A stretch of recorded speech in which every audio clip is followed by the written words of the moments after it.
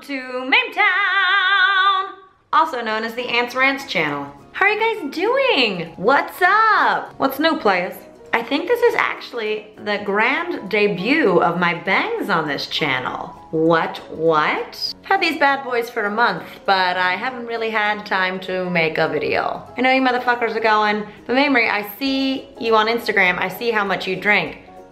That's on brand, y'all. Forgetting to make videos is also on brand. I am what I am.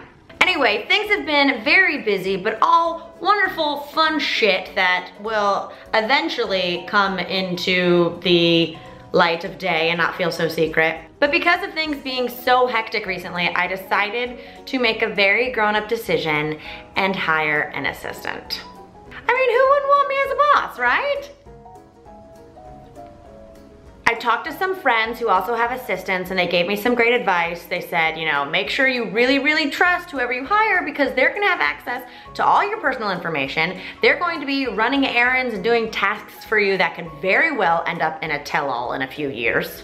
So obviously the first person I interviewed for the job was Beanz. Beanz already knows everything about me, already threatens to write tell-alls constantly. I thought she would nail it as my assistant, but no, I'm not gonna lie, she totally bombed the interview. I believe I have a little bit of a clip. So Beanz, thank you so much for interviewing. I gotta admit, I've never done an interview in bed before, but that's a cool request. I see you're wearing the same shirt that you've been wearing for about 8 days, so that's cool. What is it? Look, tiny folder, do you bring your resume? Is this an empty prop folder? Beanz, do you have any experience in the personal assistant field? Perhaps any education to speak of? Any experience at all working? Okay, well it went better than expected. My search for a personal assistant became a huge pain in my ass, so I figured why not just hire someone who's already a pain in my ass. Please welcome my new personal assistant, Tiny Mouth. Hey Mamrie, it's about damn time to put me back on your channel. Were your fans all writing letters wondering where I was, saying bring back Tiny Mouth, bring back 4 more years. For those of you watching, I actually hired Tiny Mouth about 3 weeks ago, but she's only worked for me 1 week because as soon as I hired her, she asked for time off. Excuse you, I was taking some mental health days and I did not slack on my job, okay? I was able to work remotely.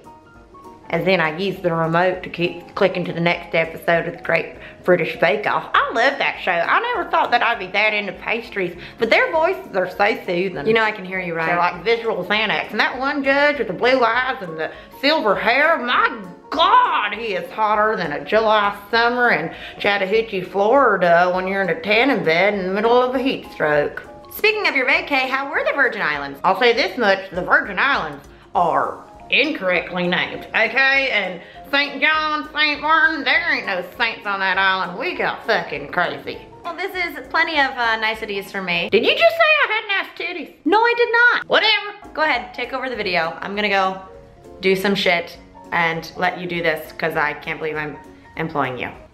All right, well, I bet you're thinking, thank God she is here. That memory is so goddamn boring. I mean, she makes a video like every 3 months and that's a little too often, you know what I mean? Bring back old Tiny Mouth. So here's the deal, I'm pretty much the best personal assistant of all time, but I'm gonna give you guys some hints so you can up yourself to my level. Might take a fireman's ladder, might take about 30 yards of rope and some insane upper body strength, but I think I can get you up there. First thing you're gonna wanna do is you're gonna wanna have a top-notch resume. Yes, I have heard people pronounce this resume, but do I look French? Do I look like I've got a tiny beret and I ride a bicycle and I like my bread long instead of in a rectangle shape like God intended? Hell no, I'm calling that thing a resume. Because here's the deal, you make it good enough, you get that job, then you just resume doing whatever the hell you were doing before. I mean, this is the easiest fucking job I've ever had. First thing on your resume is that education, and they're gonna know what degrees you have, and that's where you can play with words. According to scientists, my body has 98 degrees, so where's the lie? Do I have a bachelor's degree? No. Do I watch The Bachelor? Hell yeah. Do I have a master's? No. Do I own a thigh master's? You know it. Do I have a doctorate? No. Do I have a doctor who ate? I'm sure he's still alive. after you filled out the education part, you're gonna wanna put in some of them special skills. Now everyone can say, well, I know how to type.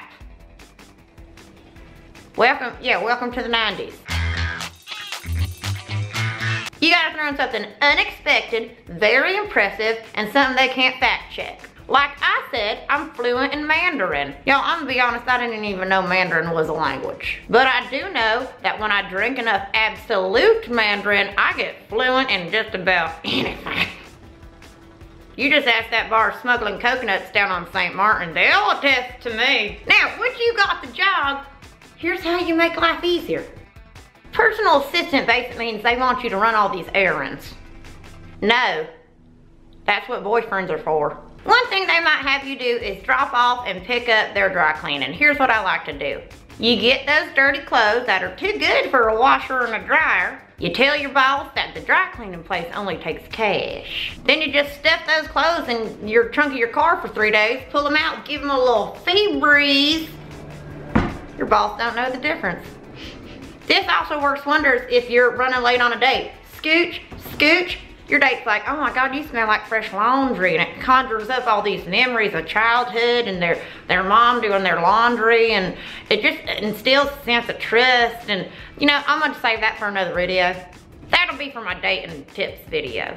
Another thing they might have you do is they want you to go mail packages for them, because there's nothing more annoying than having to go to the post office or something. Now Mamrie, she prefers this company called Ups, and first of all, I don't trust any brand whose logo is brown. You hired someone and probably paid a lot of dollars for graphic design and you chose brown and yellow? Shitting piss? I don't trust Ups. So here's what I do. I take the packages, I hide them in the trunk of my car, I'll wait about 4 days, then I bring them back and I say that they were actually returned by the mail, but you only do that on a Friday, so that way they gotta take care of that shit themselves. Come to think of it, a lot of my tips have to do with the trunk of my car. Same can be said for my dating tips.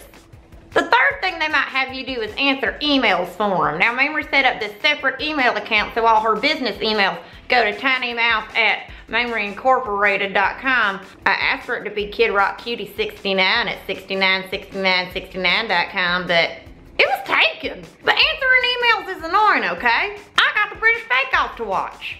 I ain't trying to answer emails from Amy's managers when I'm trying to find out if that one old lady's scones rose or if she didn't let the dough proof long enough. Here's what you do. You just say they all went to spam, okay?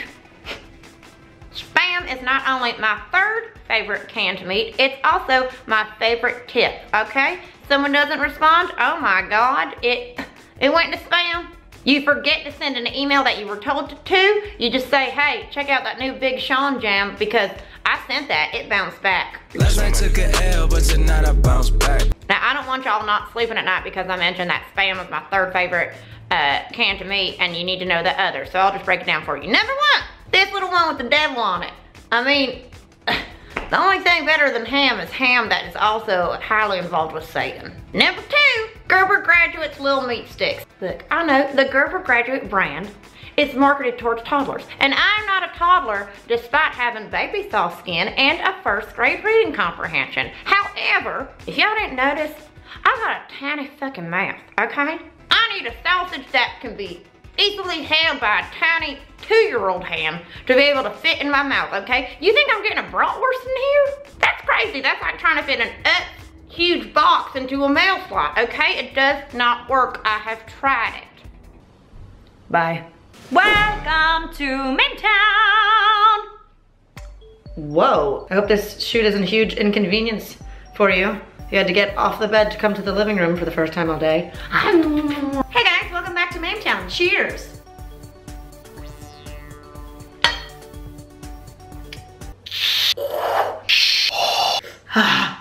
I'm drooling, Beanzers, I'm drooling. Did I drool on you? That was not booze, that was pure ginger because it is